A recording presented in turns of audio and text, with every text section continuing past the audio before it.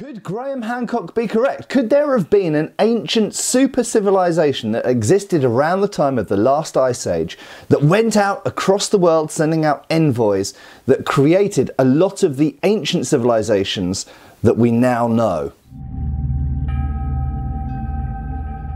Hi folks, Matt Easton here, Scholar Gladiatorian. Now this is somewhat off topic for my channel, as many of you will realise. However, yesterday I put a video up about Graham Hancock's methodology and why I have certain issues with his attitudes towards archaeology and archaeologists, how he interacts with them, and also some issues I have with traditional historians as well. But check out that video if you haven't seen it. Now, one of the things that came out is people wanted me to follow up with some specific responses and thoughts on some of his theories. And I thought, you know what, this isn't going to become the Graham Hancock response channel. So I'm primarily a military historian, and that's what I will be mostly sticking to. However, overall, if you read all of Graham Hancock's works and you watch the recent Netflix series that he's put up and has been extremely popular and is very entertaining incidentally, and I enjoyed watching, if you watch that, the basic conclusion of a lot of the things that he works around to is that there was a super civilization based on the continent of what we now know as Antarctica before that was covered in an ice sheet, and that ancient civilization, a bit like Atlantis, sent out envoys to various parts of the world that gave the inspiration for lots of the ancient civilizations that we now know through archaeology and history. Now, compelling idea though that is, for anyone who likes stories like The Lost World or The Land That Time Forgot and all of these things that I grew up with, is that at all plausible? Could there have been an ancient super civilization based in Antarctica around the time of the end of the last ice age, so about 12,000 years ago? Well, I'm going to unpack that question slightly. First of all, could there have been a very influential civilization around at the time of the ending of the last ice age that we don't know about? Yes, okay, fundamentally, absolutely, we're discovering new things all the time about the ancient world, and yes, absolutely, there could have been an influential civilization which possibly gave rise to some of these myths about whether it's Atlantis or whether it's, which, you know, obviously we know about mainly through Plato, or indeed some of the common kind of god myths or stories, creation stories that we find in various cultures. Yes, absolutely, it could be that there were some wayfaring people who influenced a large number of people across a wide area in the ancient world that we don't yet know about because we haven't yet discovered where their civilization is. And anybody who's studied the origins of Troy, the Troy stories, for example, will know of a good example of that. There was a point at which Troy was thought to just be a myth, and now we know that it was based on something. So yes, absolutely, there could be an ancient civilization that all of these things are based on. But at that point, I want to point out a kind of elephant in the room with Graham Hancock's whole overriding theory that all of these civilizations we know about stem from this one civilization that we don't have much evidence for. And the problem is that his own argument is that civilization doesn't spring out of nothing. It doesn't come fully formed out of nothing. So where did all these civilizations come from? But the problem is with his logic and with his reasoning is that he doesn't then apply that to the civilization that he claims existed before those and that these all stem from. So where did that civilization come from? And if you're saying that civilization doesn't spring out of nowhere like that, then where's the thing that came before the civilization that he is saying those other civilizations came from? If there was this one Atlantis-like civilization with great super technology for its time, obviously not televisions and aeroplanes or anything like that, but obviously with a great degree of, you know, navigation skills or perhaps building skills, farming skills, things like this that they conveyed to other civilizations. If that existed, where is the progress? Where is the lead up? Where is the build up, the evolution that came to build that civilization? So it's quite obvious that one of the ways of getting around that question is to say, oh, well, It was in the Antarctic because that's covered in very, very thick ice that we can't examine. So you could say, oh, well, that evolved, it developed purely on the continent of Antarctica, what we now call Antarctica, before it was covered in ice, and therefore that we don't have the evidence, we don't have the archaeological evidence to show that build-up of civilization before there was a catastrophe, a climate disaster, and they dispersed into the world and took what they knew about farming and building and religion and these kind of things to other cultures and gave them to other cultures. So it's a get out, isn't it? It's a get out because you can't demonstrate any lead up to that super civilization because it's hidden under ice. So, final question. Is it possible that there was a large human or very important human culture based on Antarctica? So let's talk about Antarctica for a second. So currently, Antarctica is roughly the size of the United States plus Mexico. Pretty big, okay? In some places, the ice is up to 3 miles thick on Antarctica. And 90% of the world's ice is in Antarctica.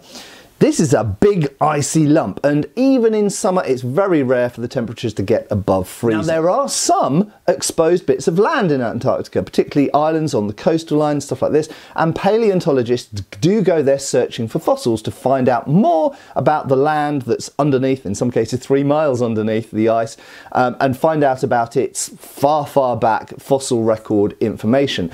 And in some cases they are there for weeks hunting for fossils before they find anything. Currently, Antarctica has no trees at all. It only has mosses and lichens and only 2 species of flowering plants. However, paleontologists do find fossil evidence of things like leaves and parts of trees and various foliage from millions and millions of years ago. So absolutely, it is categorically a fact that there was green, verdant life on the landmass that we now call Antarctica if we go back millions and millions of years. And indeed, there's a very rich fossil record there of things like beech trees. We're talking about deciduous trees that you might find in New York or London, across Europe, and we find them absolutely in places like Nelson Island, beaches that are revealing fossils in Antarctica. You can find them today, but we're talking about forests 83 million years ago. We're talking about the time of the dinosaurs. So absolutely, when we're talking about tens of millions of years ago, the time of the dinosaurs,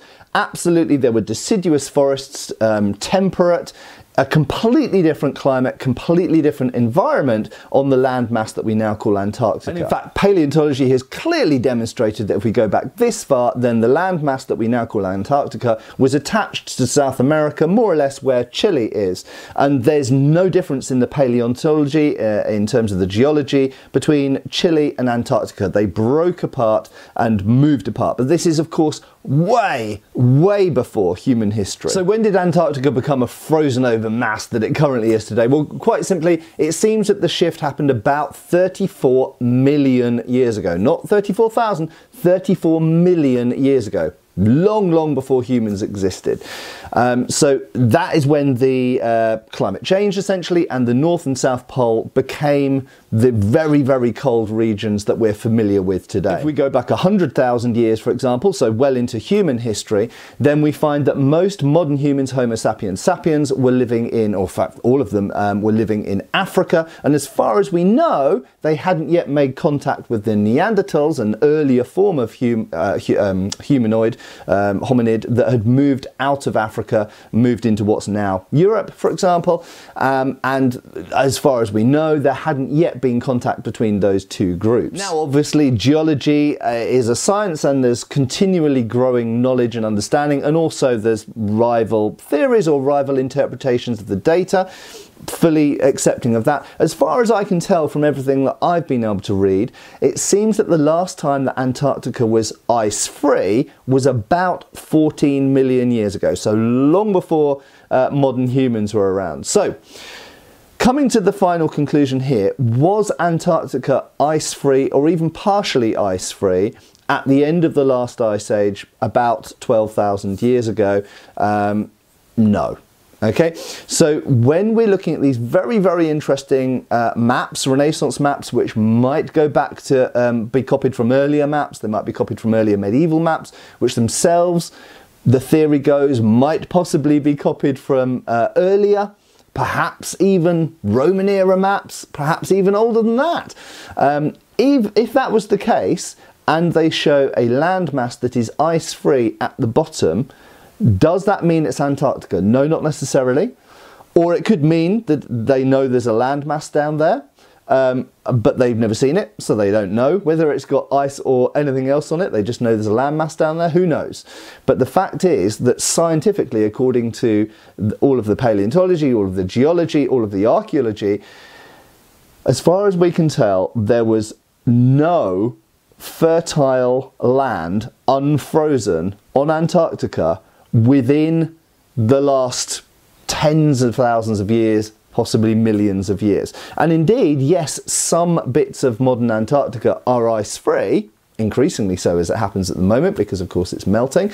Some of it's ice-free, but it's completely barren. Only 2 types of flowering plant, no trees, there's nothing there. And to find paleontology, to find fossil record of life, you have to go down a long, long way. And the only thing living there really are penguins and fish. So to conclude, is Graham Hancock's theory that there was a super civilization, an Atlantis-like group of people living on a ice-free Antarctica, or part of ice-free Antarctica, between 10 and 12,000 years ago, is it at all plausible?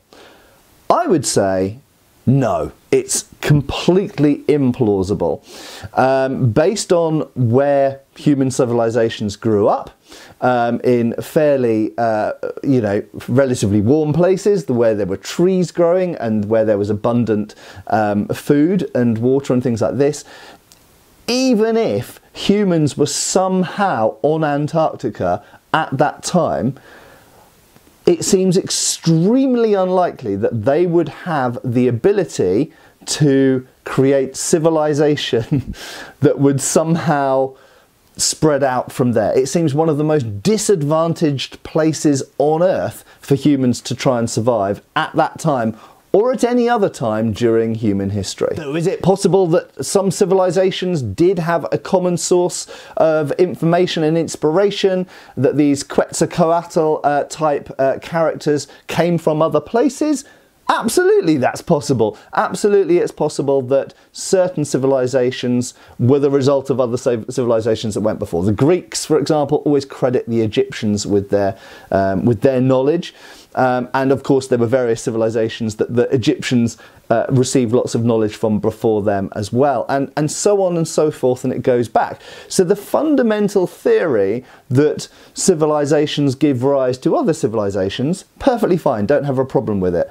But Antarctica, come on, that's just a get out, because by saying Antarctica, it's not possible to investigate whether there's archaeology there, because there isn't, but it's not possible to see, okay? So it's essentially it's a get out, it's a way of covering yourself and of saying, hey, look, this super civilization, it obviously existed in that place that we can't possibly verify. That's my view anyway. I'd be welcome, you're very welcome to post your views below, and I'm very happy to read your ideas about this whole thing, and get posting in the comments below. It's always fun reading and discussing this stuff. Thanks a lot for watching, and I will see you back on the channel again really soon for probably some more of my usual content talking about military history and arms and armour. Cheers a lot, folks. Thanks for watching. We've got extra videos on Patreon. Please give our Facebook a like and subscribe if you haven't already. Cheers, folks.